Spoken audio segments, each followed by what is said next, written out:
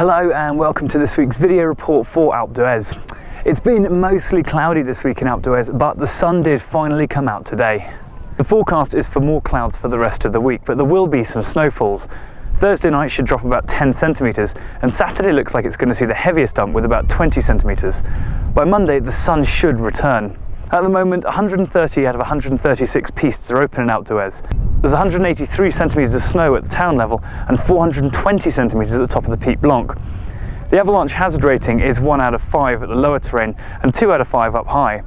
The big event coming up over the next few days is the huez, which is a ski across demonstration day for 11 to 14-year-olds, which is hosted by 4 times X Games gold medalist Ophelia David, who is from Alpe d'Huez. So if you want to get involved in that, contact the tourist office or have a look at our events calendar for more details. That's all for this week. Thanks for watching.